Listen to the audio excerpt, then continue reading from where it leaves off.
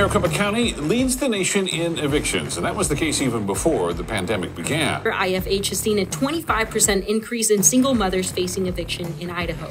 And tonight, new data showing evictions in Southwest Florida happening at a much higher rate compared to last year. One census tract, nearly 70% of renters are paying more than they can afford. The numbers are startling. Between 30 and 40 million households at risk of being evicted. That video of nearly 200 people demanding their fair share of billions of dollars in rental assistance. They say it's being kept from them. Release the funds now. They lined the streets in front of the Department of Community Affairs. What do we want? Rental assistance. And chanted as one to demand the DCA release more rental assistance funds so families aren't left homeless. $47 billion, and it's not getting out.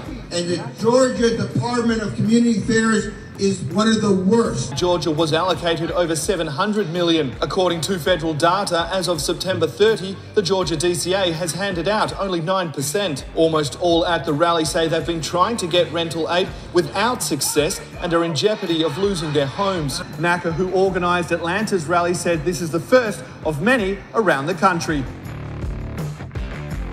We are moving in, so we're getting this stuff ready, you know, because what we want to do is personalize what happens when someone gets evicted. When they're thrown out, this is what gets thrown out.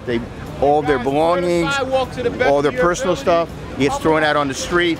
So, you know, we're bringing it to the street because we want to demonstrate to the Department of Community Affairs and to the state reps that, you know, this is personal and you've got to make sure that people can get access to the emergency rental assistance. Can y'all release the funds? I don't want to be evicted. They're holding our money up and won't release it. Go NACA. Hear our voices, hear our cries. The children are hungry. We are almost out in the cold and it's wintertime. We need their help now. So I'm a single parent of 2. And it's very important for us to be able to live and sleep properly, eat, and feed our children and know that everything's going to be okay. We need this assistance. We're here as the first demonstration of tenants any place in this country. It starts in Atlanta, Georgia with you. While we're bringing the furniture up, let me introduce the president of the Atlanta City Council, President Moore, to come on up. President Moore, and we appreciate you. Thank you, thank you. Thank you for being here and showing your voices. And you're here today to demand emergency rental assistance. LaJoycelyn spent time in Iraq, in Iran, in Kuwait. She is an Army veteran.